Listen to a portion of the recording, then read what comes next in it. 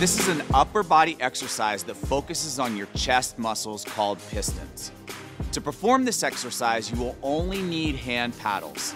Begin by facing the swim current with your feet approximately shoulder width apart. Knees are slightly bent, hips are pressed back, and chest is lifted, creating a nice long spine. With hand paddles completely submerged under the water and in front of the chest, start the exercise by pushing the water away and across your body. For beginners, start with the slow tempo and the pace guidance set at a low flow.